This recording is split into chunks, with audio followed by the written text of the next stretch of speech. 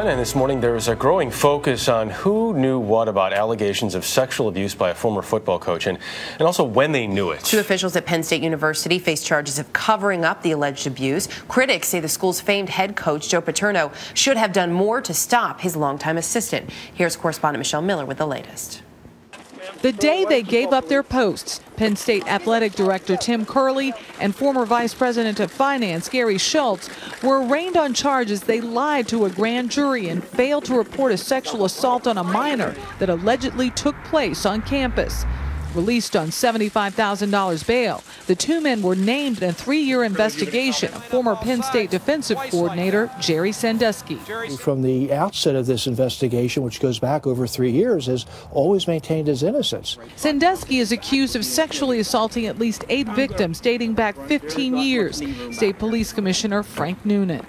This is not a case about football. It's not a case about universities. It's a case about children who have had their innocence stolen from them, and a culture that did nothing to stop it or prevent it from happening to others.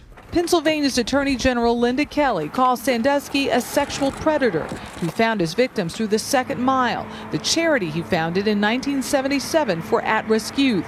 Sandusky's friends are standing behind him. So there's nothing that I've ever seen that would lead me to believe that he would do anything of this nature. But at least one witness stepped forward in 2002. A graduate assistant testified he saw Sandusky in a locker room shower having sex with a naked boy. He told head coach Joe Paterno the next day, who in turn notified Curley.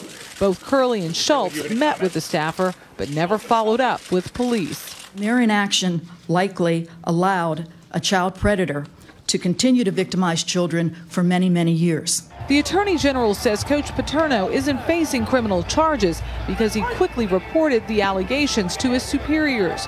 But at his weekly news conference today, he's likely to face tough questions about what more he could have done.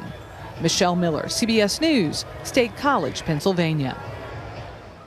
Joining us now is Pennsylvania State Police Commissioner Frank Noonan, who has worked on this case for several years, starting when he was Chief of Criminal Investigations in the State Attorney General's office. Frank, good morning to you.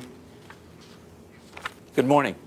This case seems to get more revolting by the day. If it went on for so long and started so long ago, why has it taken so long for this to come out? Well, that's an interesting question, and certainly is something that everyone in law enforcement regrets. This went on for 15 years, and you have to understand that these things are done in secret. The victims are children. They're usually from dysfunctional homes. They have some problems, and so who's going to believe them? So it's not until those children grow older, become adults, that they can come forward and tell police what's going on. But even if you're reluctant to believe them, if there's that many, doesn't that become a bigger issue?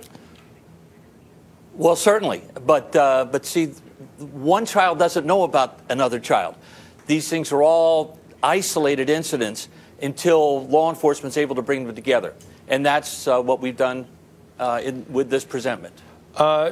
Frank, Joe Paterno took this up the chain at Penn State, says he did what he was supposed to do. My question is, did he do enough? Well, you know, Joe Paterno seems to be the focus of everybody's attention in this, but there were other people, a lot of other people that seem to have had some information that didn't come forward. Legally, Joe Paterno certainly did what he was required to do, and you'd have to ask him if what he did was enough, what he actually knew.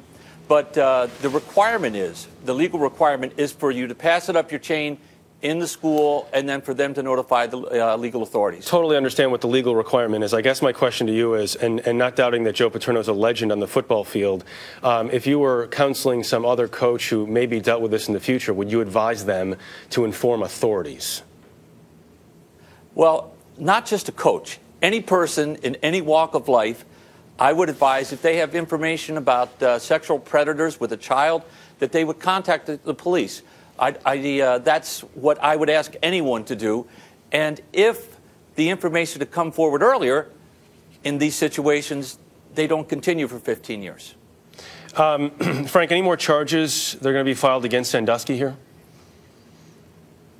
Well, the investigation is ongoing, so we'll have to just wait and see. But that's a possibility. There's other charges or something that may come in the future up against him or other people, but we'll just have to wait and see about that. Frank, by the way, what are you expecting to hear from Joe Paterno at this news conference this afternoon?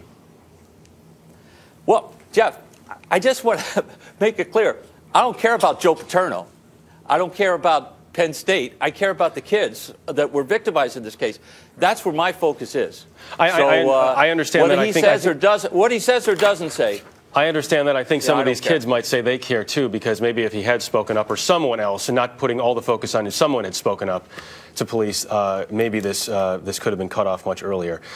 Frank Noonan, we do appreciate you coming on this morning. Thank you very much.